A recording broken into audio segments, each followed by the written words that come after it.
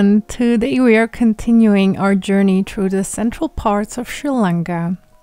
We are so excited for today's adventure as we are taking the famous train ride from Kandy to Ella. It was voted as one of the most beautiful train rides in the world, which we will show you today when we take you along. During this 7-hour train ride, you have amazing views of Sri Lanka's tea plantations.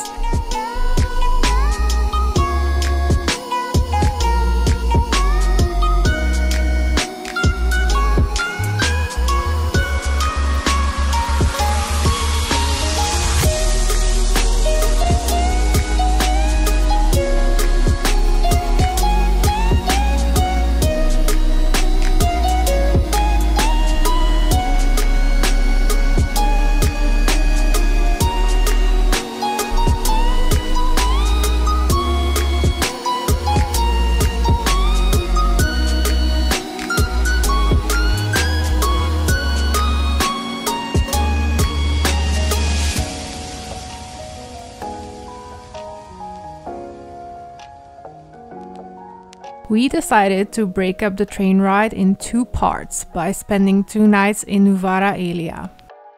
This mountain town is famous for its tea plantations and is also known as Little England, thanks to its colonial buildings and cooler climate.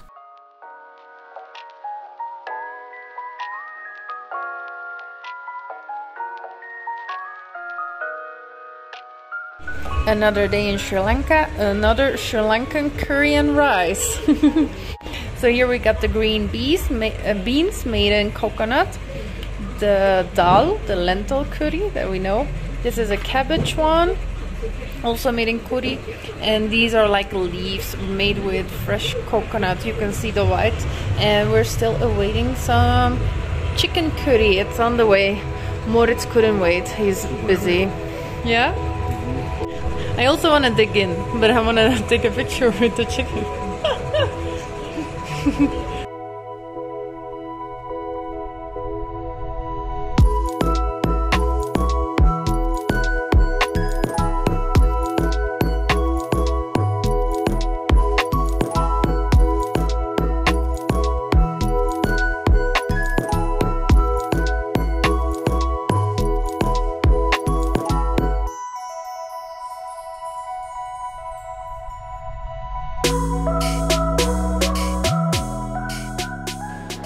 We have about 1,000 employees. 600 of them collect tea leaves. Tea pluckers, only ladies. Okay? Oh. Tea factory traditional and they are plucking properly. Oh, good. One day, one lady should pluck 18 kilograms. Wow. Shift have 8 hours. About 200 men clean tea garden. They also do hard work, fertilizing, pruning. Minute, get crush. After crushed tea leaves, we collect big trolleys. We manually put into that. That is cutting machine. Tea leaves get more cutting.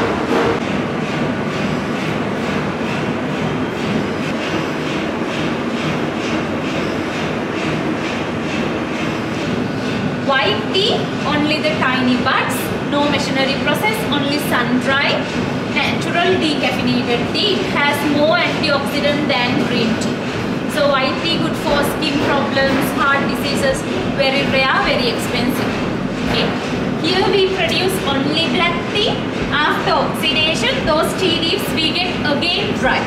Leaves become the black color. Stem we never use. So we need separate. We have machine. That brown color big machine is color separate.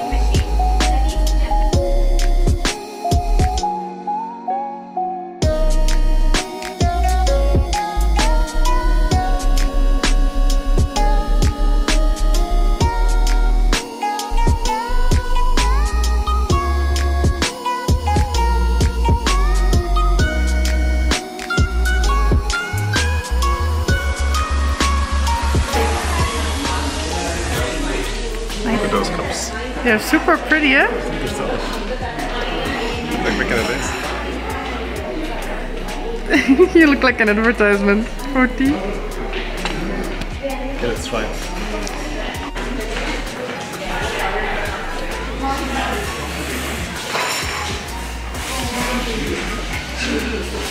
How is it? It's nice tea. I'm not a tea person myself. Yeah. Is it a black one? Yes. Try it. I will try.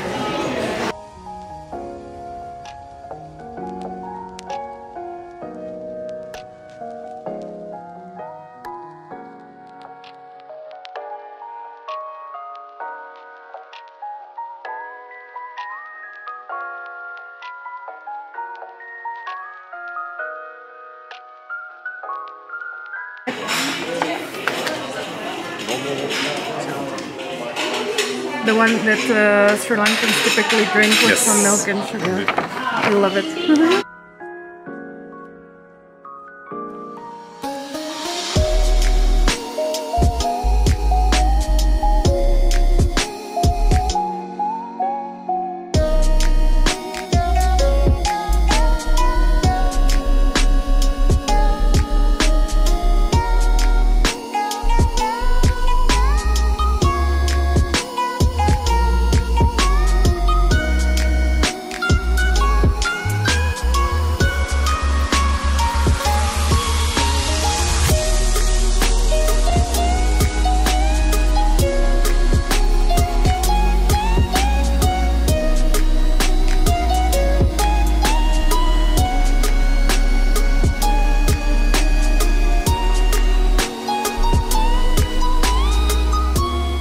We just came down from the Ramboda Waterfalls here in Nuwara Eliya. Super beautiful, intense. It's getting warm. Well, it's quite a nice little trip. It takes like 20 minutes to get up here, and it's all with these steps. As you can see, it's like steps and just like paved way. So it's like technically like not really demanding, but some of the steps are quite huge, and there's like rocks in between and also in front of the waterfall. But it's actually super easy to get to. And so beautiful. You can take a little bit of a rest there, take some drinks with you, even snacks, and dip your toes in the water. Some people are like sunbathing there, and just indeed, everything is surrounded with the water. So yeah, the entrance fee is 200, which is super nice actually. For the both of us, It was for two person. Yeah. So 100 per person for a foreigner, indeed. Indeed. And you have a lot of local people who come here. We saw like so many. And of course they all wanted to have selfies. Definitely a point you can go to when you're in this region and like exploring the tea plantations, factories. Like what we did is we hired a tuk-tuk driver that brings us to 2 tea plantations. Earlier this morning we went to Damro tea plantation, then he dropped us off here. And now we're going back towards Nuwara Eliya center, and on the way we make a stop at the Bluefield factory as well. Right. So this is an avocado tree. We had no idea. Amazing. Just out in the open. Next to the street.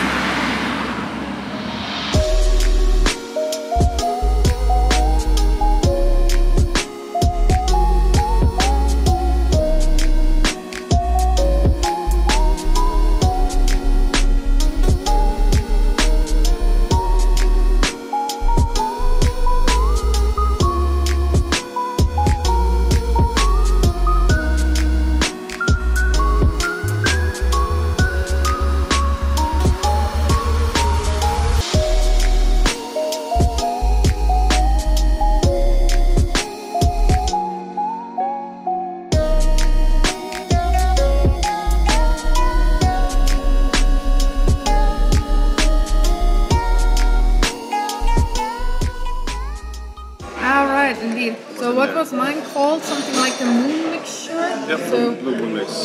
So there's some roses in there, all kinds of added things. It really smells like roses. It's so nice. I took a little bit of a coconut biscuit kind on the side. And Moritz took actually the, how is it called? The golden tip? Golden tip. It's like one of the more expensive ones because they only use the tips. Yeah.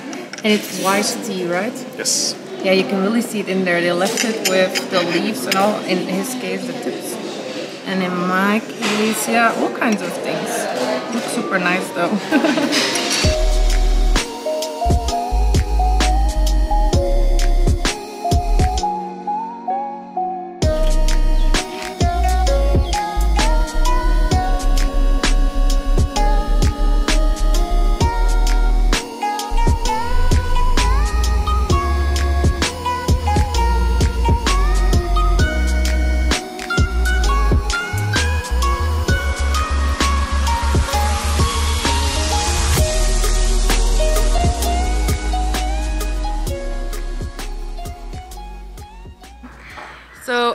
yesterday, like we mentioned, we also went to some tea plantations. We hired a tuk-tuk for 3,500 for the day, and next to the waterfall that we mentioned, we also went to 2 tea plantations. The first one being Damro tea plantations, which was actually super interesting. We got a whole tour of the factory as well as the process, and you're like really in there looking at machinery. You see people working in there. You see that, you smell the tea leaves actually inside the factory, which is super nice. And there they produced the black tea, and was it the white tea? Yeah, black and white tea. Yeah, they explained us the whole process, what the difference is between green, white and black tea. Also, we learned that the white tea is actually super expensive, and this little tour that you're getting, which was really well done, is actually for free, but of course they always appreciate a small tip at the end. Of course, also because they're doing it in English, and their English was really perfect. So they really take their time as well. It's not like just 5 minutes and you're out. They really take their time to explain. If you have questions, they answer them. And after that, we went to a little cafe inside. Yeah, and that one, was for free. Yeah, was also for free, where you get served their black tea, a cup or like even a can you get for free there, which is next to the shop then. And we actually also bought a little bit of tea because it was super yummy and not expensive at all. We paid like €3 for at home, like in a nice big box. For a nice like presentable box. But they don't push you at all, because we were reading up on the different tea plantations, and we really wanted one that we could enjoy and didn't feel pressured. And we read about others not so nice reviews, and we wanted like somebody like who explains things and doesn't just like throw us off there. So in the end, we had a really nice experience. We didn't have high hopes, but we got really pleasantly surprised. And after the waterfall, we went to the second one, which is called Blue Fields Plantation. Also very informative. We got like a little tour, which was a little bit smaller, but still very, very informative and interesting altogether. It was a little bit more, how do you say, old school, I wouldn't say, but you could see that there's a different vibe than with the Damro one. Yeah, the machinery looked like a little bit older. I think the Damro was the second oldest. And that one was, I think, from 19 something. It was saying it on the front. Still very nice as well. You can see all the different kinds of teas they have there. They show it, they explain which kind of flavors there are. They only produce black tea though. Black tea. That's the big difference. And as well, at the end you can enjoy a cup of tea with some sweets. But overall, we had really nice experience on both of them. Our driver also really took his time. He brought us to 2 viewpoints to really see the tea fields. He even went with us somewhere where we can walk through the tea fields, which was super nice. The only thing that I didn't like that much was one stop that you could really see that the women were keeping themselves ready, like the tea pickers on the fields itself. The tea picker ladies, until like tourists come up, and they joined us then on the fields, hoping to take a picture with them, for which he has money. I didn't like that little part so much. We also ignored it. But all in all, it was like a super nice day.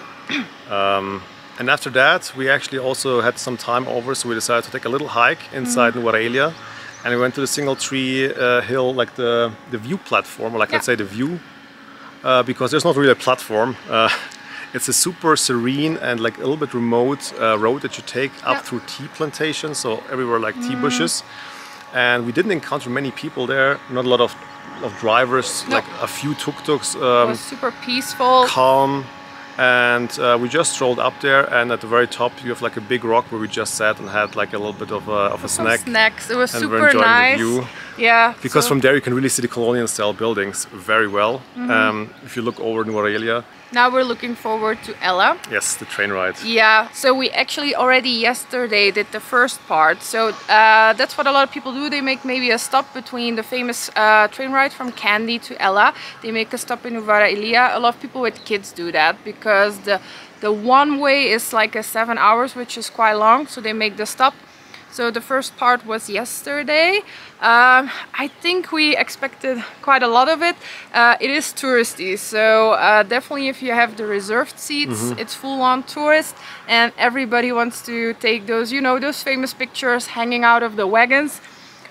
we had a bit bad luck. Our wagon, the doors didn't open, so that was shitty. And with our window, yeah. We didn't have a full window, so it was hard to take a picture. We had to like ask some people to move, and then we're trying to get one just to try it, to give it a shot. Yeah. But it's not really necessary, you think. Like you can also just enjoy the surroundings. We found that the best seats are actually on the right, moving towards here, because you will see most of the mountainous area then. Yeah, and actually the whole experience, so we went quite up front to the platform, but as we read as expected, the train was like half an hour late, I guess. Oh, even more than that. And we were like always worried, of course, that we should be there on time and everything, but it took a while for us at least. It's a German thing, wanting to be on time. I know, for a train ride you want to be on time, but we heard that it can get quite chaotic, certainly for people that didn't reserve seats, because then you really have to fight to get on your unreserved wagon. But all in all, the platform looked quite okay, right? Platform looked okay. Just in the wagon behind us, we could see that people were really like standing next to each other, like in a bus. Little Sardinians in a little box a bit. So. Yeah, so that's also an experience. We talked to a couple, they said it was quite the experience, but we avoided like standing for 4 hours. So. Yeah. So overall we had a chill ride, some nice views along the way, because after a while it changes from some tropical palm trees to more like the lush greenery that you have here with all the tea plantation bushes, and the view is just super nice. Yeah, so totally. Yeah, it's a must-see, I guess, on your Sri Lanka itinerary. So for a little bit more information on Nuwara Eliya, the weather here is, it's set among the coldest in Sri Lanka, if not the coldest, which I find super pleasant. It's around 20 degrees here. At the moment we have clouds, so it's really like comfortable to walk around. Yeah, for me, I'm always a little cold, so I've been walking around with a little sweatshirt. In the evening, definitely also with longer pants. So yeah, usually you're traveling maybe from a Western country, from Europe, where it's colder. So you have those things with you. You'll need it here. Yeah, you can also really tell just by also the amount we saw of trees. There's like less palm trees and coconut trees here, and we see much more of needle trees and like more, let's say, the forest that we are like more familiar with. So less tropical here up in the highlands. Actually, our house, they mentioned that the beginning of the month, so we're March, they even had a little bit of snowfall. So I was really surprised to hear that.